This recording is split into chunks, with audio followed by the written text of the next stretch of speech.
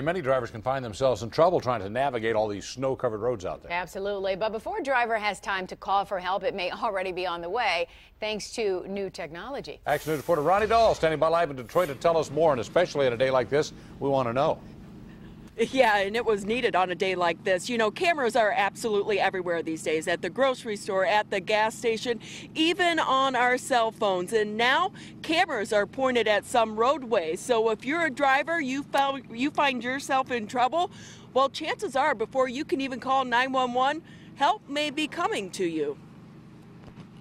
Detroiters woke up to blowing snow and slushy roads. For those not lucky enough to have their day's events canceled, they were forced to go outside and navigate the highways and byways. And you look out for the other guy.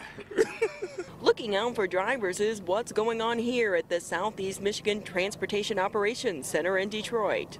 Our main focus is to improve mobility throughout the Metro Detroit region. Employees utilized 300 cameras zeroed in on area freeways to spot trouble spots.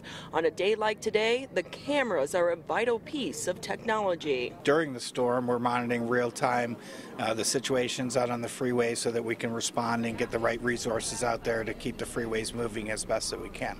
Fender benders, spin-outs, major crashes, they have seen them all from this vantage point. From the comfort of this room, they can assist you without you even knowing it.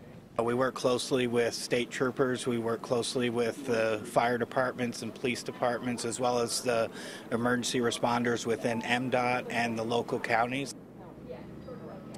That room is pretty amazing. Now, if you want to keep up with the road conditions before you even leave your house, you can check the internet. State of Michigan has a MyDrive page, or you can follow MDOT on Twitter. And also for all of you out there that follow me on Twitter, yes, I do have my Hawaiian shirt on today.